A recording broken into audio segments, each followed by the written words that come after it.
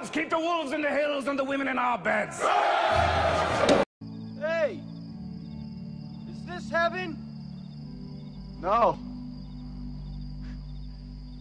It's Iowa.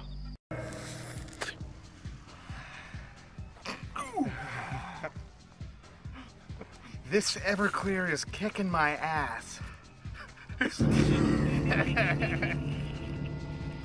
Hello, sexy monkeys. Welcome back to Sky Jam Experience. I'm about to cough. Yes. Ooh. Today is day 11 of 13 days. Why? Because this Friday is Friday, the motherfucking 13th. So I'm having a marathon. I'm doing a movie review of all 12 Friday the 13 movies.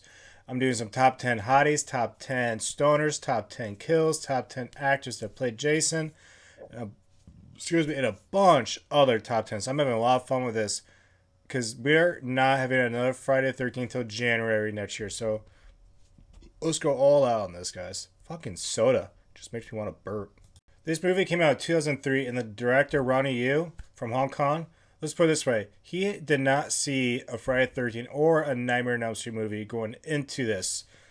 So, right off the get, you're like, what are we doing? I understand you want a different angle from the outside, but come on. We finally get Jason and Freddy on the fucking screen. And you do this to us. You don't, like, dude, this is something Wes Craven and Sean Cunningham should have co-directed together. Tom Savini should have been involved. Every head guy of both sides should have just came together and just had a great fucking movie. But no, we have been selfish, and the people had to argue for their sides. Who wants to win? Who wants this? Who wants more screen time? It's just, God damn it, guys. Come on. I was born in 1990, so I was 13 years old with this. So when this came out, I remember just being whoa, let's go. Absolutely love this shit. I always was curious, like, who won? Because I can't go to the movie theater, so I was 13. Sure, you could go with someone else, but back then it was just not gonna happen. And so I had to wait for a little bit, and of course we had no Facebook, none of this shit. So all the reviews was in the newspapers, but I didn't read that shit, you know. So it was just all word of mouth, and it was such a great time remembering this as a 13-year-old. So you're the one everyone's afraid of? Tell me something. What kind of faggot runs around in a Christmas sweater? Okay, so mostly in this movie, I'm just going to talk about the Jason side. There's a lot of Freddy side. I'll save that for when I do my Nightmare on Elm Street franchise and movie reviews and all that good stuff. But I will say this. In this movie, what they did with Robert Englund and Freddy Krueger, they fucking hit a home run. I will say that. They, I think, did great on Freddy Krueger. Jason, on the other hand, I have no problem with the actor Ken that played Jason, because one, it's not his fault. One, it should have been Kane Hodder. He got fucked over. But two, this guy Ken, he's a good actor. He's the tallest guy that ever played Jason. But I did not like the way his mask looked. His whole outfit and his makeup.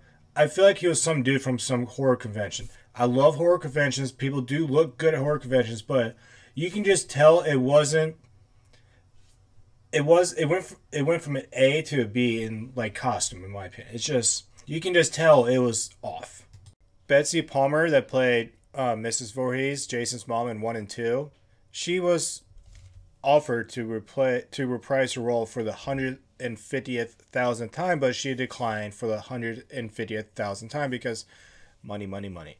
But come on, like, Betsy, I know you're passed away. I know you're long gone, but it would have been nice to have her in this movie instead of some random old lady playing Jason's mom. It would have been really nice. Sworn to secrecy, you know, by New Line Cinema here, but I'll say my one. This is my pat thing. Freddy takes a licking, but he keeps on clicking. All right.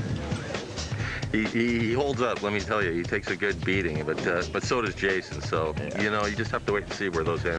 It's just crazy how in the 11th movie of Friday the 13th, we now have this saying of Jason being feared by the water. I know the writers, they didn't put that in there. That was all about rewrites. But the main writers, they put something in there about like conscious of drowning. That I understand, but this whole Jason being afraid of water, I get it though, because Freddy, fire, Jason, water. I see where you're going with this. But why is Jason afraid of the water?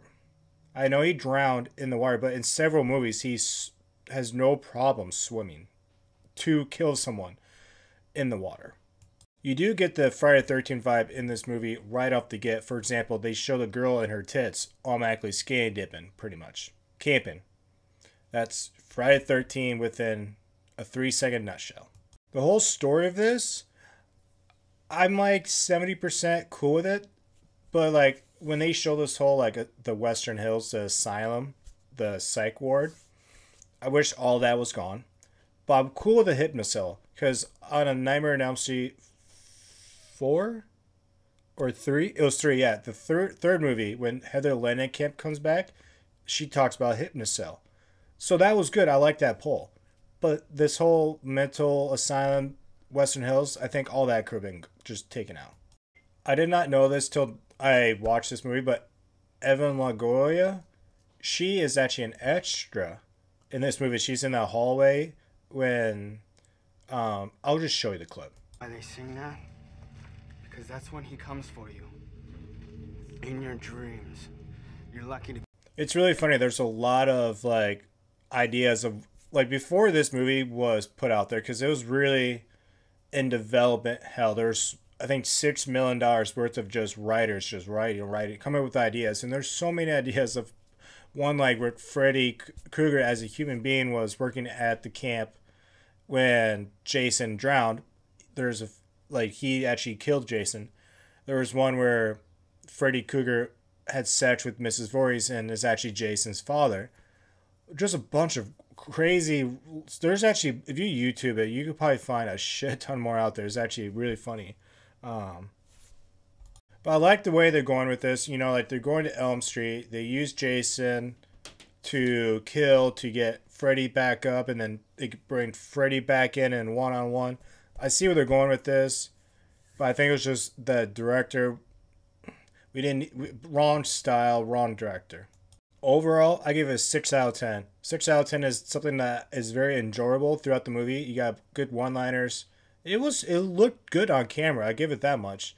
But, I mean, the fact that you have Freddy and Jason together, that really is the main thing. It really is, because this thing really could have been polished up a lot better. And they had so much time to you know, make this movie such that this is what they come out with. 6 out of 10 for me, guys.